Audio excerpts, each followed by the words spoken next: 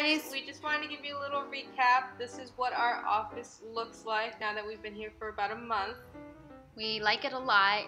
We've been spending a lot of time here on the nights and on the weekends, and everybody here is really nice. It's really cozy.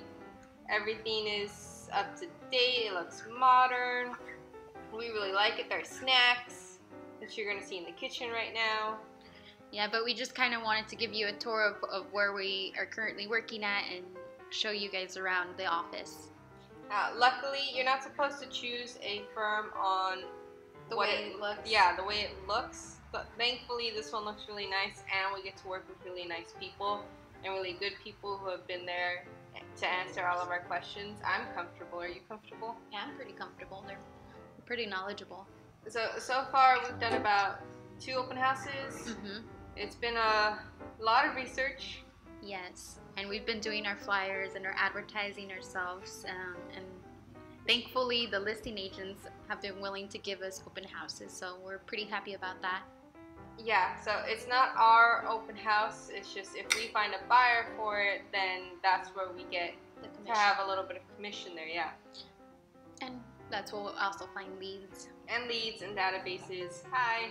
Another little update is that we've been spending so much time researching on how to do things. It's the little nitty-gritty things that nobody really points out, such as how to market yourself, what to put on your flyers, what to put on your business cards, how to send it out to people, which neighborhoods to actually try to farm your name into, and it's been a little nerve-wracking.